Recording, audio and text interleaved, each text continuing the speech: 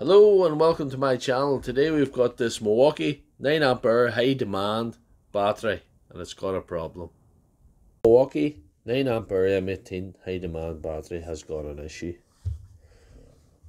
And this is it here, look. It tells you what? The train's coming? I don't know. But it's not right anyway. Because if you put it onto a tilt, lights are on but nobody's home. If you put it onto a charger,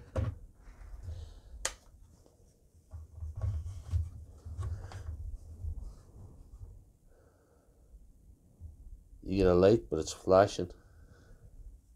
And that's not the proper charging light. That's not the right thing at all. You get a solid light when they're charging properly. Get her open, you just take out the T10 screws in the bottom. We've got to see what's going on with the voltage and we've got to see what's going on with the cells. Then we can make a decision what we're going to do.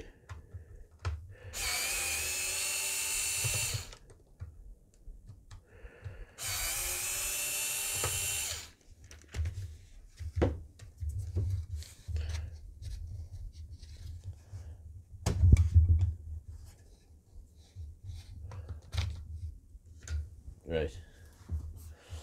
Lovely. Anyway. So putting the meter on, the overall voltage of that battery is 19.5 volts, which is, well, should be good, but it's not in this case. The thing I also forgot to mention there was always make sure the connections at the top of the battery look right. That's a narrower bit of strap there, and that acts like a fuse. Should there be an overheat in the battery, it burns out before it overloads the cells, you know. Testing all the banks of cells all the way along. I could take this out, but I'm not. They're all testing around the same. I had a wee go at them before I turned on the camera there. All on around 3.89, so all the way along. It's a fairly balanced pack, so it's not cell imbalance is the problem with this one. To me, it just looks like a board failure. In that case, what I can do is stick on one of these little aftermarket boards. Not really aftermarket, I suppose they're knockoff, because Milwaukee will not be supplying you with spare boards to fix their batteries. That just doesn't happen. Now you gotta take the old board off before we do anything. It has to go. There's two T8 screws in the top of this.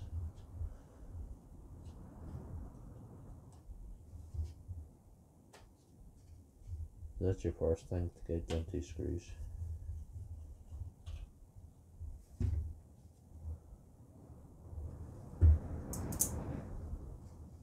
And we've got to break all the connections.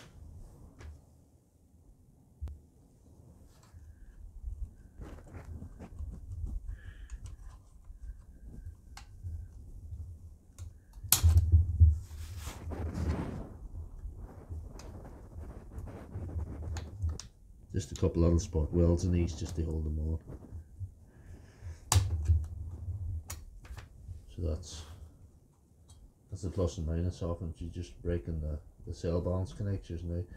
I could desolder or I could just cut them off. I'll just see what I can do.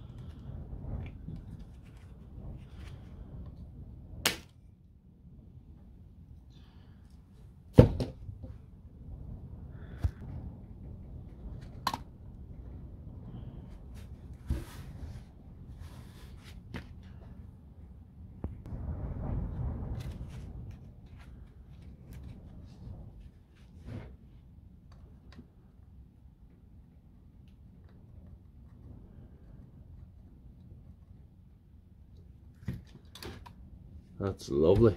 That came off rather nicely. It'll save me making new connections. I can just put the board straight on.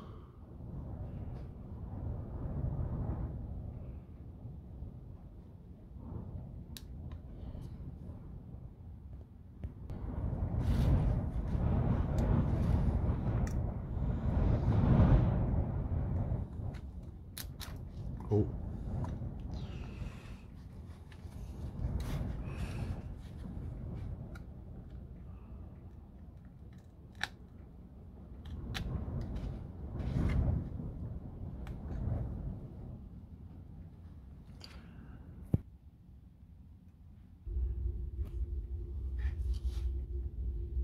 That's the connections re-soldered, the 4 connections on top of the board. I just have to solder in the plus and the minus. So I'll do that and it should be in business. Yeah, it should be good.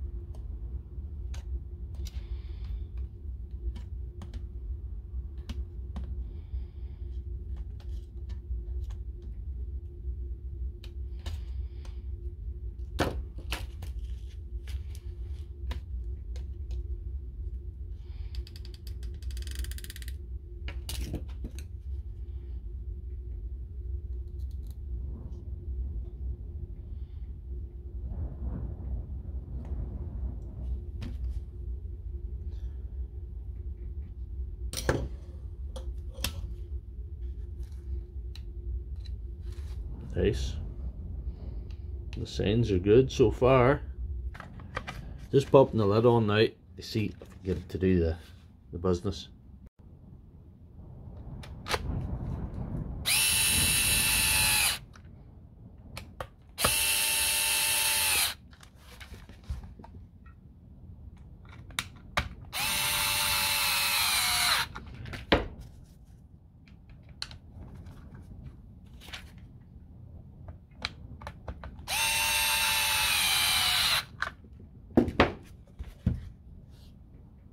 Here we go now. We'll try it on the charge to see if there's any fault or any problem.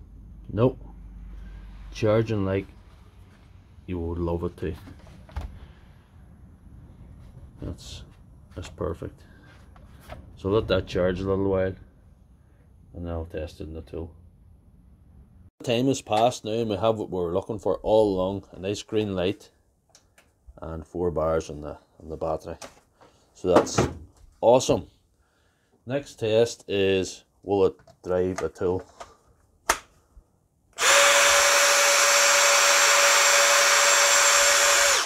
Even more awesomer. So let's test the voltage to see what our fully charged battery is coming out at. We're looking for a voltage ideally in excess, slightly in excess of 20 volts. If we're going to have the right result. So you know, 20.